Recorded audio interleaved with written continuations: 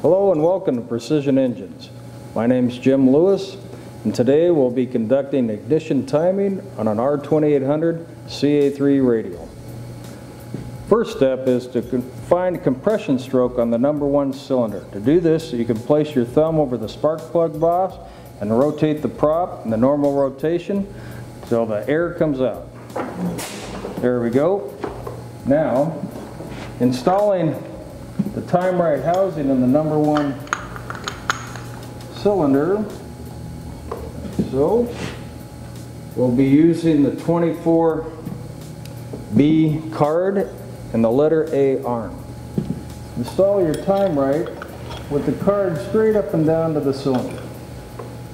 Now we'll be zeroing out the card. We'll bring the indicator up on the dial and bring the arm slowly in the rotation of the prop to drop the indicator down to the lowest stroke. Bring the card up to 0. Now that we've established that, we'll go ahead and remove the distributor covers.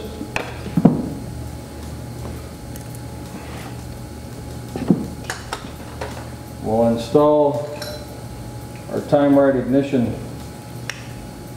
lead wires. And we'll go ahead and remove the number one points lead wire on the condenser and attach the alligator clip to the condenser wire on the number one set of points.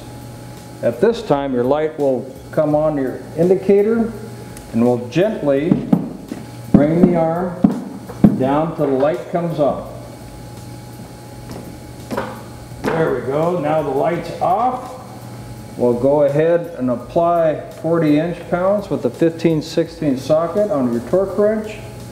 The light comes on the indicator, and we'll gently bring the prop down in the normal rotation till the light comes off.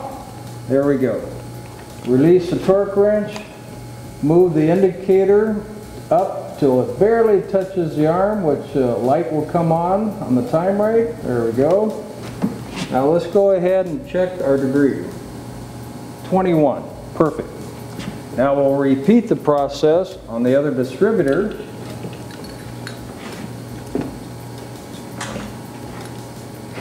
Apply the alligator clip to the number one set of points on the second distributor.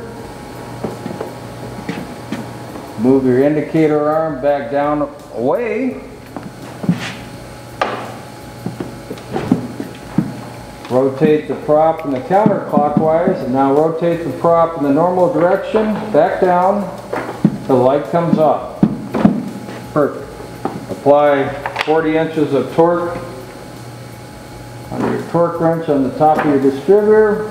Bring the prop down till the light goes off. Perfect. Now, let's move the indicator up to the arm where the light will come on. Now let's check our degrees. 21. Perfect. That's what we want. If you find your distributor timing to be off, for an example 16 to 17 degrees, you can refer to your timing chart.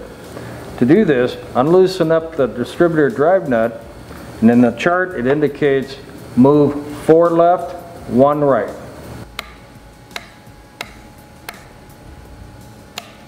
After you've done so, retighten your distributor drive nut up to the torque point in your cotter keyhole. What we'll do is reinstall it in the engine on 21 degrees and then go through the timing process one more time.